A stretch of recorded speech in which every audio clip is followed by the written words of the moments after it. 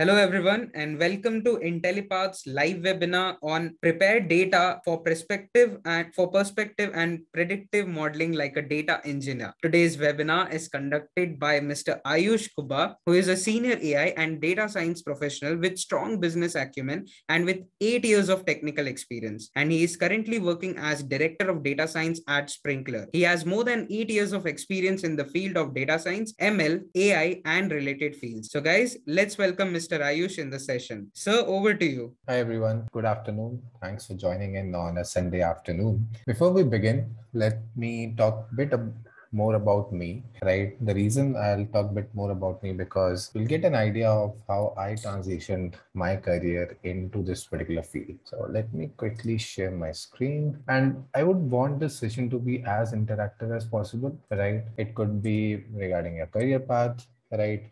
Job perspective, it could be about salary, it could be about currently you are in this so and so thing and you want to transition into this particular field, right? So feel free to bug in between. Let's have this session as interactive as possible. So my name is Ayush Kuba, right? I have been working in this field of data science since last 8 years. So you can imagine, like, I was part of this particular field when it was not so glorified, right? So I actually started my career as an Android developer. I was very much influenced with mobile apps. Okay, back in 2013 is when I started learning Android. Okay, I started learning how to develop mobile applications. Then I got an internship and I was able to work with some of the big companies for developing their Android app. Okay, I was very much influenced with that, right? But as soon as my internship ended, right, and the way I got my offer was I was put into a data analytics team. It happened by chance, and I couldn't leave that particular company for a year. There was a bond of a year. So for that year, I thought that, okay, once this 1 year is finished, I'll move back to Android. That is where I like the most. That is where I want to work a lot, right?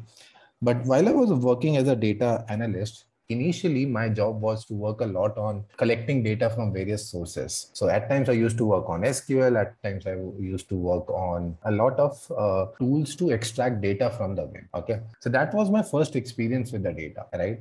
And eventually, as months passed by, as I got to know the power of data analytics, after a year, I made my mind that, okay, I don't want to go to Android back because data analytics is something which I'm more good about and which could be the future. Okay. So that's how my data analytics journey started. From an Android developer to an SQL developer, then collecting data from various sources, right? Working as a data engineer. Then I transitioned as a data science as a data scientist. And then I have also worked as an ML engineer. And in my last company, I was working as an AI engineer. And currently, I am working as a director of data science at Sprinkler. Okay. So I was lucky enough to work in various of those profiles. A majority of the reason being because I've had worked in a startup environment, right? So when you are working in a startup, right? So as you can see, I've co-founded one startup which didn't work out to be good. Then I joined another startup which was working on similar product called Voicent.ai.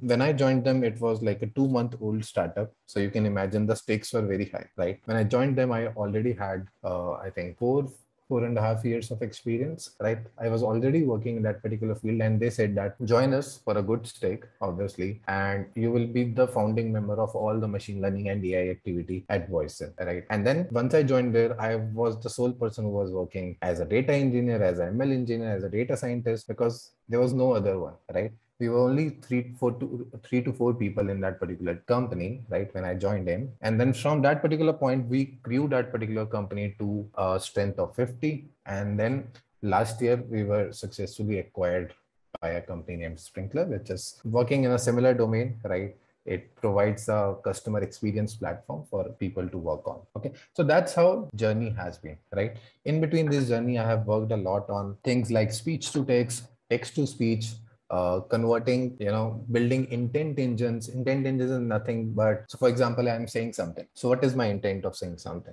That's it. So if I have to identify, things like that, that's nothing but creating intent engines. Similarly, voice bot, customer experience platforms, and all of these. Any person, right, whether he's coming from mathematical background, economics background, engineering background can become a data engineer. Okay, so today we'll spend some time in understanding what is a data engineer, okay, and how and why data engineering is one particular field which is booming a lot. Okay, and when I take these sessions and I take all of these sessions, and eventually at the end of the session, many people do realize, right, that like if I talk about data science part, right? So data science applying algorithm is just very simple. Applying algorithm is like 5 to 6 lines of codes, which anyone can do, right? And slowly and steadily, that particular field, right, where you're just applying algorithms will become redundant, right? And that will be the time when things like data engineers, right, things like ML ops will come into place. So what exactly a data engineer does? Let's understand that. So let's understand what I did. Okay, let's understand how the current software, the current things that I work on. So for example, let's say you call a customer care. So let's say you are calling a customer care of your mobile, whatever, like Jio, Airtel, whatever you use. Okay. So any telecom operator. So as a customer, you call that call center. This is nothing but let's say call center. Calls a call center. Okay. And call center connects an agent to you. Okay. You explain your problem to the agent. Agent gives you a solution. Many times it is not able to give you a solution, right? But still on the agent side, he's either not talking to you properly. Many times all the issues that you are telling to agents, the response of agent is like restart your mobile, right? For example, you call Apple customer care, right? And you're saying your phone is hanged. The only solution they give you is restart your phone, right? So you will be very much agitated with the customer care department, right? So that is where we come in. Okay, so our AI software comes in. What we do is we analyze all such calls. There could be millions of calls in a day, right? As of now, I'll tell you, we are working for the one of the biggest telecom operators in India. We handle a call volume of even more than 10 to 20 millions. That's not even the full data. Okay, so you are able to mine all these 10 to 20 millions call recordings and tell that okay, your customers are facing these broad issues. Maybe it could be about network, or it could be about pricing, or it could be about maybe competitors, that competitors are better. So if I tell these three broad issue, right, to a particular company, won't they be able to come and fix these? Because that is something that is affecting their customers, right? And customers are God, right? Customer is the king. And if you're not able to serve your customers, you're not able to do anything, isn't it? So that is where, okay, the AI is so useful. Imagine a person coming, if I ask people to hear these 10 million calls and analyze what is being discussed in this call, is it possible? Can I do it? No, right? Humanly it's not possible. And that's why previously everything was taken for granted. Brands were taken for granted. That's why BSNL, MTN used to have monopoly, right? Because even if they are not giving any services, right, it's still fine. But nowadays, if you don't get a service, people switch. There is mobile number portability, they will switch like this. So if you're not working with your clients, if you're not working with your customers, it's all gone. So now let's understand, as a data engineer in the same scenario, where does the data engineer fits in? So I told you that, this is call center, this is customer, this is agent, both of them are connected via call center.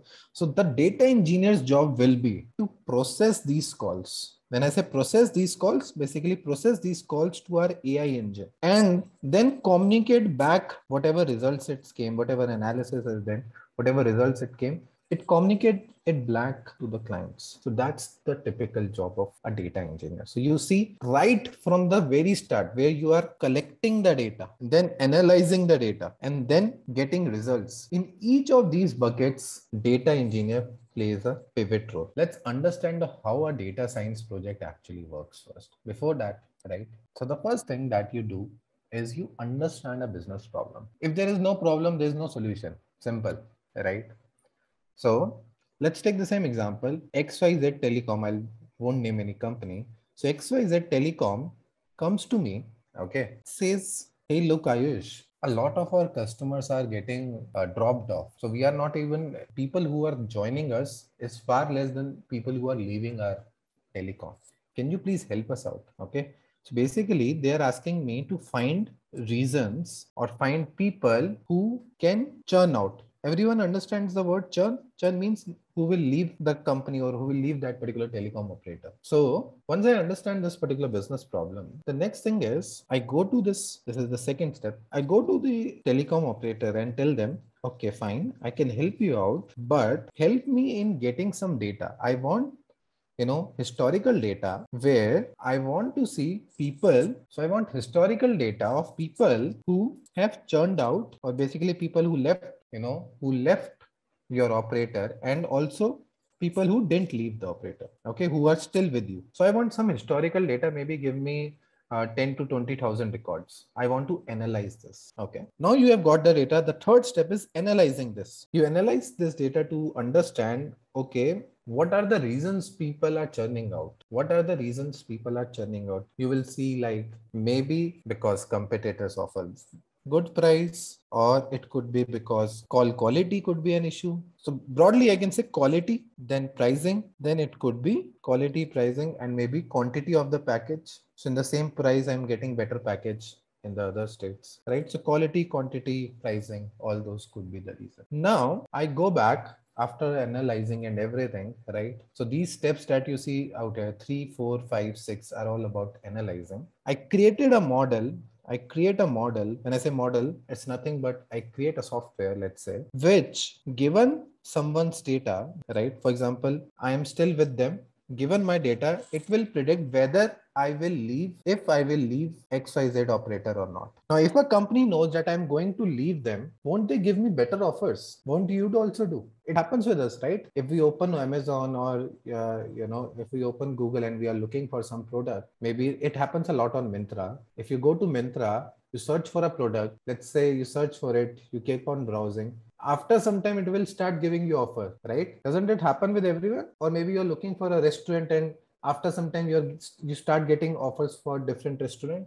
Doesn't it happen with us, right? So if a company knows that I'm going to leave them, they will give me better offers, right? And that's how a data science project works. So I am helping them, I am helping my client, I am helping the XYZ telecom to make sure that their customers are not churning out. Okay. Now in all these process, the job of a data engineer is very pivotal. Earlier, what used to happen, all these work was done by a data scientist. A data scientist used to do collection of the data, right? He will be the only one who will analyze the data. Okay. And then once you have this model, you will need to deploy this model. When I said deploy doesn't mean just means you'll have to make this model live, right? It should be running in live, right? It should be live. If it is not live, doesn't matter, right? If you are able to predict someone will leave your company or not after he has left, it doesn't matter, right? Speed matters, right? So if you are looking for a restaurant, if you are getting the offer right away, you are more likely to order, right? Isn't it? So let's say you are looking that you want to eat pizza, right? And that very time you get a message from Domino's. Are you more likely to order from Domino's or not? Just answer this. Or let's say you at let's say in evening 6 p.m. you searched Google that you want to eat pizzas or where are the best pizza and everything. If there's one scenario that at 6 or 5 you get a message from Domino's about their offer, okay, and then there is another scenario where you get a message at 9 p.m. from, let's say, Pizza Hut, that they have an offer. So you are more likely to buy from here, right? You're more likely because speed matters. Okay. So if something is running in live, when I say live, I mean it is running, in real time, then it is a better model, right? So earlier a data scientist job was used to collect, analyze, and even deploy. When I say deploy, it's nothing but making a model live, right? But nowadays, since data scientists are overburdened, right? And there is humongous amount of data, right? Every day.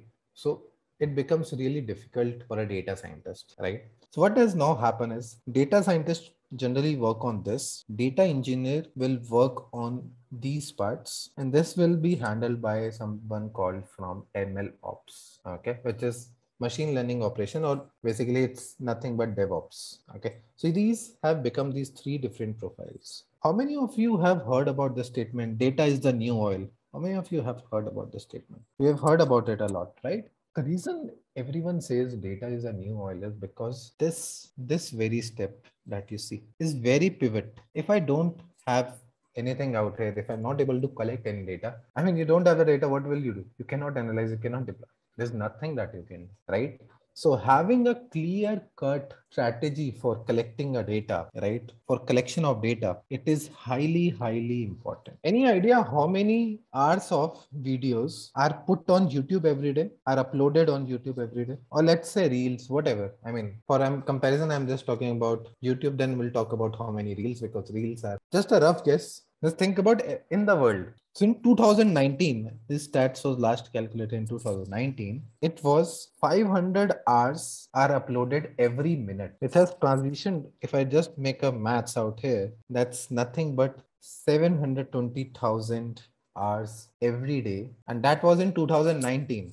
Compare 2019 to 2022, this number will be easily, okay, in some millions. It will be easily in millions. So can you see the amount of humongous data that is generated every day? Same study back in 2019. Let's see how many Instagram stories are put every day. How many Instagram stories might be there every day, or at least total population. Let's talk about India only. 140 crore people, right?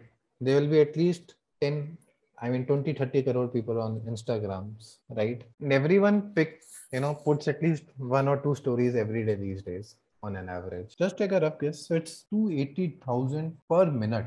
This is the amount of stories that are put every minute. Multiply it with 60, you get every hour. Multiply it with 24, you get on a day. So handling such humongous amount of data is very important. That's where your data engineers come into place. Can we live without data engineers? Can you survive? Can any company survive without data engineers? Not even now. Can they do it in future also? With future, the data is increasing. The size of the data is increasing, right? So data engineer is very pivotal. Okay. Many people fear it out that, okay, since it has engineer in the title, then it's only for technical people. The answer is no. Okay. It is for both technical and non-technical people, right? Because nowadays things have streamlined so much that any non-technical person can come and learn. If you see, data scientist or data analyst, right? Earlier, only non-technical people used to do this job, right? Even data science back in the day, there were tools like R and MATLAB. These used to be done by not people who come from engineering backgrounds. Okay. So slowly you will find that, this barrier of technology, non-technology will be removed, because for everything there will be software. It's just that you should know how to use that software in a good way. So no matter which company you talk about, the salaries of data engineers is humongous. If I talk about, US, right, an average salary in Meta or Facebook, right, it's close to $175,000. Right. I mean, you can just imagine. It's roughly what? I think 1.4 CR or 1.5 crores package. Right.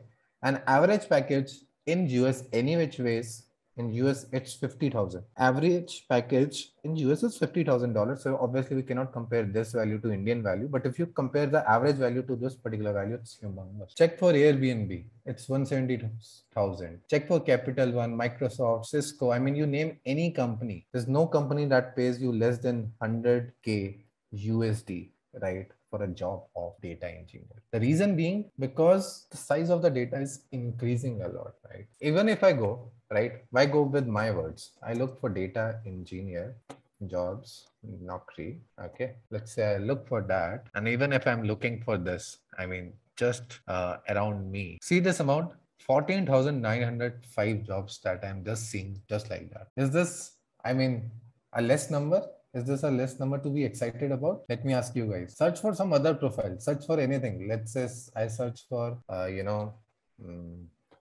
ML operations. Okay, I'm just searching for another profile. Okay, the jobs are not that much as compared to a data engineer. See, 4,000 versus 14,000. And you can do your research, right? Search for anything, right? Don't search for a very common thing like manager. If you're searching for manager, it's like every profile will have. But ML ops is also there, right? But the field of data engineer, right, is as good rewarding as a data scientist. And it's as good as anything else can get. Okay. And don't believe me, search for the salaries. Okay. Go to Glassdoor, right? Search, make your research, right? Can't I do without login? Okay, let me do quick login. Let's look for jobs, right? Let's look for a profile of, again, data engineer. We'll look for salaries. Okay, it will start giving me, yeah, data engineer salaries. See this. On an average in India, right, the value is close to 9, right? But if you see the range, it goes up to 18 lakhs. That's only for freshers, right? If you go to senior data engineer or lead data engineer, it's even higher, right? And this is based on an average value. If you stand out of the crowd, if you know the skills, right, then it's even higher. See the postings, right? Data engineer 12 to 14 lakhs, and this will be only for 1-2 years of experience, right? Once you go to even more, it will be a very good paying job. Okay. Any questions out here? I'll show you the learning curve for a data engineer. Okay. So as a data engineer, having skills like coding, data warehousing, knowledge of operating system, data analysis is all must, right? It's like an amalgam of this. It's not only coding, it's not only data warehousing. Okay, let's discuss each of these terms so that you know. Okay. Knowledge of operating system, that's not difficult at all. So what kind of experience do you guys have? Okay, let's pause knowing about data engineers and let's get to know each other. So I'll tell you, right? Uh, you can even search that on LinkedIn. One of my students, her name is Amrita. I am mentioning her because she had around 12 years of experience, right? And she was into traveling industry. Okay, tours, basically tours and travels, right? And she was into sales department for them, like totally a tangential profile as compared to what all you guys are doing, right? Totally a tangential profile. And honestly, it took her around 8 months of dedication, right? Which included obviously coursework, then applying to jobs, searching for jobs within the company, right? All that she tried. But after 8 to I think 10 months of effort, right, she was able to transition. And as of now, she is working as a lead data engineer, right? Because her interest was more in terms of coding as compared to data science. Data engineer is one profile which is a bit heavy in coding as compared to data science, right? But as the time proceeds, right, if you learn it now, right, data engineers will be much more valuable than data scientists. So if you can, if she can, you can also do, right? You can look for her, right? In my LinkedIn common friends, you will find it, right? So it's easy to transition. It's just that it won't be served in plates. You need to be good. You need to put in effort. So coding is one place that you should be good.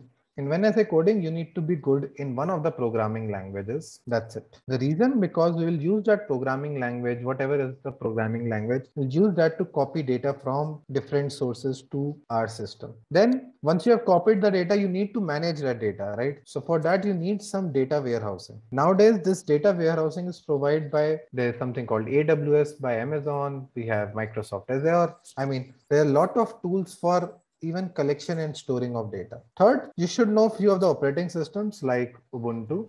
I mean, obviously you will learn that, right? Ubuntu or any Linux based system that is mostly used in or as a data engineer. And lastly, you should have the skills, you should have the knowledge, analyze all such data. Okay. So coding is nothing but learning about any kind of that programming language. Warehousing is how to keep that particular data. Operating system, Linux, Red Hat. I mean, you should know few of those operating systems and you should know how the operating systems work in general.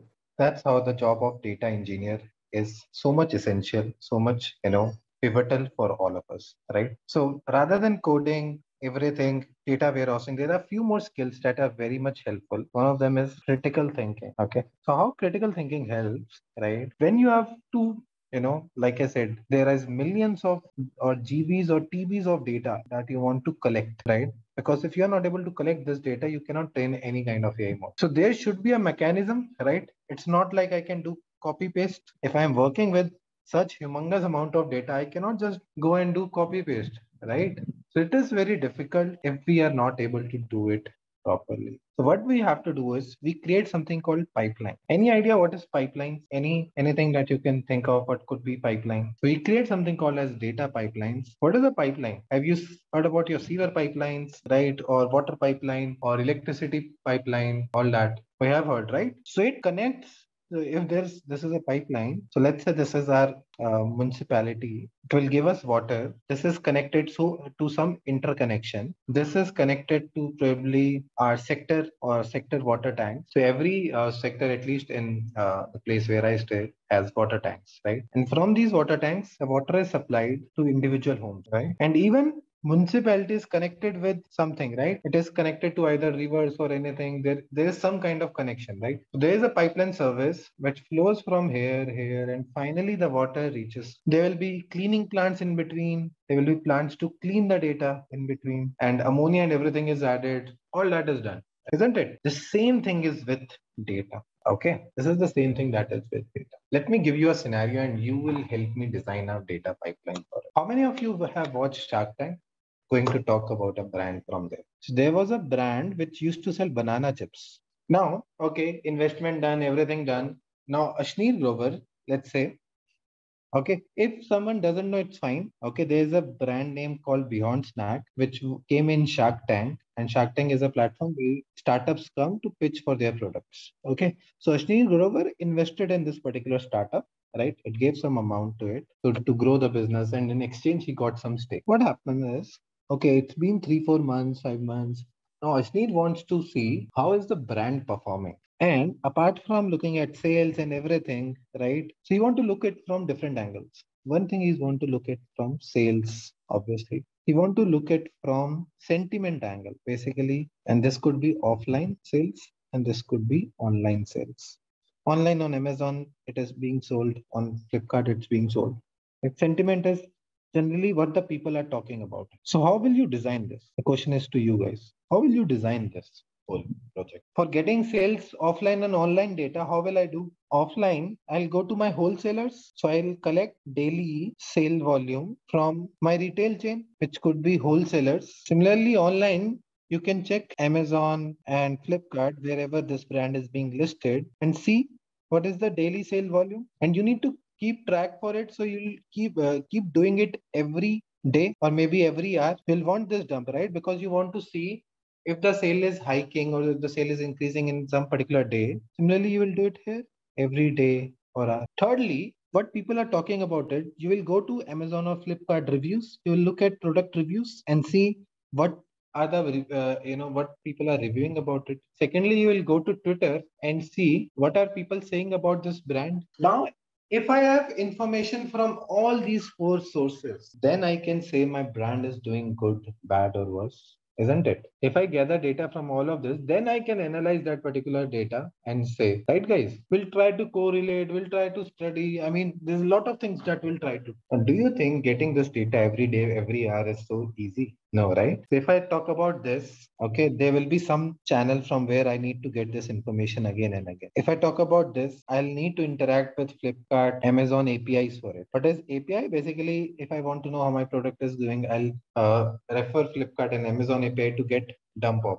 So every hour they'll tell me, okay, today in this hour 30 products were sale, in this hour 40 products were sale, and so on. Similarly from this channel. And similarly, reviews will keep on adding, right? Every few minutes there will be a new review, and I want dump of all those new reviews. Similarly on Twitter, every time there will be a new thing, right? So for all this, I'll create pipelines which feed the data. I'll create a pipeline for this, all these data sources. I'll clean that particular data. When I say clean, what I mean is, so for example, on Twitter, maybe someone is just have, although it has tagged, beyond snack, but it has tagged in a wrong way. It didn't meant to tag it, but it did. Okay. Similarly, there could be ratings and reviews which just rated without writing anything. So you'll clean the data so that you only consider valid data, or maybe people can, jokingly what they can do, they can write a review and write it in Chinese, just jokingly, right? People can do that. Similarly on Twitter, they can do that. Or maybe someone doesn't like Ashneer Grover. Okay, let's say he'll go and say bad things about banana snacks, right? Just so that he can take a revenge from Ashneer. Things like that could happen. So you'll clean that particular data. Again, there will be pipelines. Now you have cleaned the data. The next will be analyzing that particular data, basically finding, okay, what are the sales? Is the sale is sale is growing on month on month basis or quarter on quarter basis and so on. You'll see all those things. Okay. Once you have done analyzed, you'll again create a pipeline to interpret the results. And these results are finally communicated to Ashneer, maybe in a 5 point summary, just to check the health of the brand. That's it. In 5 point summary, he'll get to know, okay, because he doesn't handle one company, he'll handle hundreds and 200s of such companies. He just have 5 minutes to look at this, or 10 minutes or 20 minutes to look at these numbers. So from converting this humongous data to converting it into this 5 point summary, data engineer's job is very critical. It's at the very start. Wherever I've drawn these pipelines, everywhere the data engineer is involved. As a data engineer, that will be very, very helpful for you. And the reason data engineering is becoming topmost skill, right? So along with those skills, we need some basic understanding of the machine learning algorithms also. Okay. Because if you don't have this basic understanding, right, you won't be able to actually plot or make any conclusion about the data, right? You should understand those algorithms. And then lastly, you should obviously have communication skills, which is a key, right? For any profile, data scientists, data engineers, all those skills, right, require this. There are multiple career path and recognition that you can get, right? So like I said, one is offered by Amazon, AWS certified big data specialty, right? Or it's by Microsoft, which is using Azure. Then there is something by SAS. Okay. I myself am SAS certified. When I started my career, I think in 2015, I gave the exam for SAS. I started in 2014. In 2015, I attempted SAS certification, and then I cleared that particular certification. Back then, SAS was very popular, but nowadays I'll say AWS and Azure are much more popular. Similar certification by Databricks, right? Then you have by Google also, right? So all these certifications actually help you get and stand out on the crowd when you are looking for a data engineer profile, right? And why this Amazon, Azure, Databricks, all are there? Because these are nothing but big data platforms, right? They have tools that help you handle this big data. Like I said, data warehousing can be done. So that's why when you specialize in the tool offered by Google and you attempt their paper, you will be a Google certified data engineer. If you do it using SAS, then you will be SAS certified and so on. So you can look and research on your side to see which particular certification and which particular certification offers the most to you. You can attempt these exams. Like for SAS, I think the cost of that particular one paper is around 16, 17,000. So obviously, if the paper cost is so high, like 16,000 for just attempting the paper, and that's for first attempt. If you are clearing in second attempt, it's like 12, 13K or something. I don't remember exactly, but yeah, that's right. So if the paper is so costly, you will want to prepare for it. And that for that preparation, you need to be very sure about, the role of data engineer, the skills and responsibilities of a data engineer. Okay, let's understand responsibilities of a data engineer. Let's go one by one. Okay. Let's try to understand this a bit. So first thing, analyzing and organizing unstructured data. So what it means is when you're gathering the data from so many sources, you need to organize that particular data. So like in this particular example, when we were talking about getting this data from this multiple sources like this, we need some kind of methodology with which we can collect this data. That's also a job of data engineer, like we did here. We added the step of cleaning and organizing this unstructured data, right?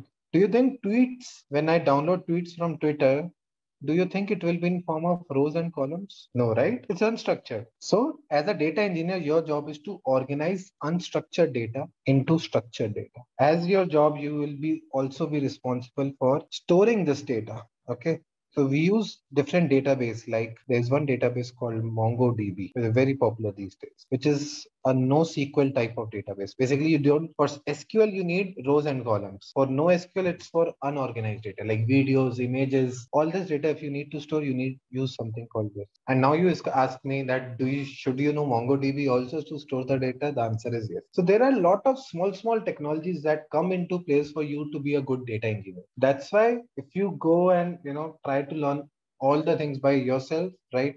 You don't have to be master in every one of them. You should know each one of them, but you should not aim for being master in all of them. Everyone understands the difference between the two. You cannot be and you should not be master of all skills, but you should know all the skills. You should know what to use where, right? And that's why the job is tricky. Else, if you go in understanding, let's say, if even if you go and want to understand about MongoDB, you'll spend 6 months in learning MongoDB. And then once you come out as a data engineer, you might be just working on a small part of it. So you don't need to focus on all of MongoDB. Only the components that are required for a data engineer, you should focus on them. Second part, obviously, creating pipelines, right? That we already saw that, we can create pipelines. The pipelines are nothing but programming languages, programming or coding that will features the data. So you have analyzed the data. Now you collect the data. Let's go to the third part, which is examine your company's requirement and goals. So many a times, right, you cannot just go and download every data. There will be restrictions. For example, let's say I'm working with a client, I'm working with a banking client. So I'm not allowed to copy their customers' data. I cannot copy. Okay. If I have to copy, I'm doing some project for banking. I cannot copy their customer data. Okay. I cannot copy your PAN Aadhaar, customer's PAN Aadhaar, right? And if people are able to copy, that's nothing but a data leakage, right? Which is an offense. So a data engineer must be aware about these policies also. Okay, that you cannot copy PII information. Everyone knows what is PII, personal information. PII, in terms of, we call this as PII, which is personal information. Let's say you go to a doctor. If I access all your reports, would you like it? There is a right to privacy, and if I don't do that, I'll be punished by the law. So data engineer's job is also to, when they're copying such data, anyways, I'll need those medical records, right? But I don't need to know that those medical records belong to you. So if I'm building a AI system to detect cancer, let's say, okay, so I need patients report. I need different patients report to create a model because I need the data. But what I can do is, let's say in actual this belongs to a person named A. I can hide that particular name and maybe replace it with some random name, maybe J, with any random name, any random value. So that way I have the data also, but I don't know whom to it belongs. It does make sense. Now I can keep. So data engineer must be thinkful or must be aware about this. He should be able to think across that I cannot or I should not access data like this. Okay. Then conducting data analysis and reporting on results. Obviously, once you have the data, you will conduct data analysis and report results on them. Then comes the next step, which is preparing data for predictive and prescriptive modeling. So what is predictive modeling? What is prescriptive modeling? What is predictive modeling? So when I'm telling a company that this person will churn out, remember the same example. If I'm telling a person will churn or not, right? That's nothing but predictive modeling. You're predicting something. So if I'm predicting, let's say maybe John, I'm saying that John can become a data scientist in next 6 months. Let's say I'm predicting that. So that's nothing but predictive modeling. However, if I tell you guys, please focus a lot on data these days because data is the next big thing. So you start preparing for a career in data science or any data engineer or data ops, things like that, then this is me guiding you based on the market trends. I'm guiding you that, okay, or I'm prescribing you that, okay, take up a career in data. This will reward you in long term. So that's nothing but prescriptive modeling. Okay. So the salary range of all these top companies, I mean, let's talk about it, right? Visa, right? So Visa, all of us knows is nothing but what does Visa do? It offers card, right? Or what? Payment gateway? It's a payment technology company, right? So for these payment technology companies, it is very essential to know which is a fraudulent transaction, which are not fraudulent transactions, right? So they need data engineers a lot. Accenture, what does Accenture do? Software services company. They also work on that, right? They also work a lot on, data, right? Because it provides consultancy, it provides strategy. Awesome. Similarly, Deloitte consultancy, you need data for consultancy. Adobe, it needs data for its softwares. IBM, Mercedes, I mean, a lot. To talk about anything, right? And as we saw over the internet also, the salary range for data engineer goes from 4 to 20 lakh. And this is not, I mean, initially when the session started, I showed you from the portal itself, right? I showed you on the portal itself. This is how a typical range of salary is. Okay. Okay. Typically for a data science, for a data engineer, right? These are the sample questions that are asked in an interview, right? So they are asked to explain data engineering, what is data modeling, right? What can be different types of data design schemas in data modeling? What is structured data? What is unstructured data? What is the full form of HDFS? HDFS is nothing but high density file system, right? So different blocks and scanner edges. I mean, That's some of the questions that are asked in the interview. And it's easy to crack them, right? There's nothing much that is required. So future of data engineering is quite bright. As I said, How do we decide design schemas? This is something you will learn. Okay. So depending on the scale and the volume, whether you want live data, whether you want static data, right? I am done from my end. So thanks everyone. Have a great weekend ahead. Stay connected. Thank you.